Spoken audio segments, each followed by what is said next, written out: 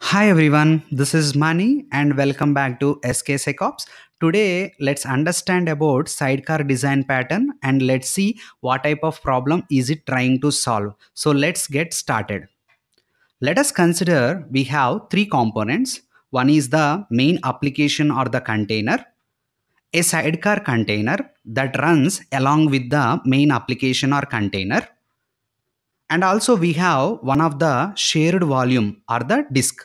First, your main application is the actual application where it runs business logic and generates logs. Then these logs are sent to the shared volume or it writes to the shared volume. Within the shared volume, logs are stored. Next comes to the sidecar container or a helper container reads the logs from the shared volume. So once it reads the logs, then it ships the logs to any external system like a logging server or any monitoring tool. It is also used in some processes like converting the text data to any other formats like JSON. It also useful in configuration and monitoring health of the main application. So what type of problem is it solved? So this pattern helps in log shipping, application configuration and health monitoring without modification of the main app's core logic. So now let us understand the definition of sidecar pattern.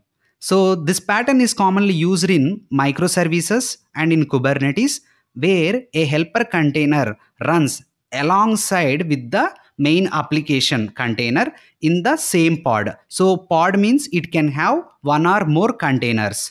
So it adds or enhances functionality without changing the main application code.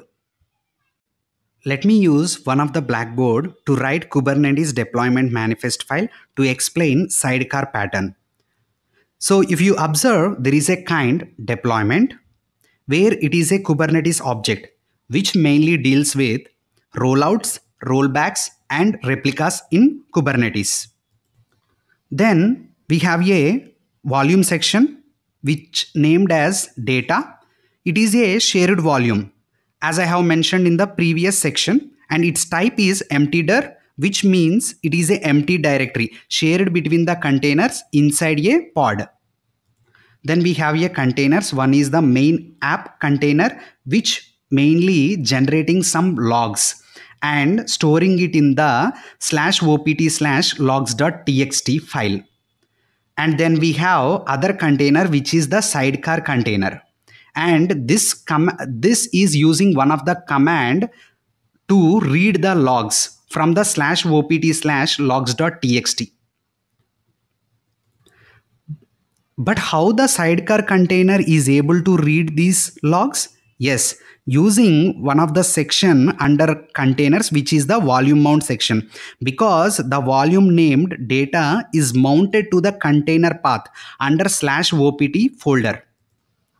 Now let's see how can we check the logs for a specific container inside a pod using kubectl logs -f. You can mention the pod name and along with you can mention the specific container. So whenever you type this command within the Kubernetes, then definitely we will be getting the output as logging. So these logging messages are produced by whom? These are produced by the main application container, and these are read by sidecar container. That's all for this video, and thank you so much for watching this video. If you really like this video, subscribe to my YouTube channel and click on the bell icon for further notifications. Thank you.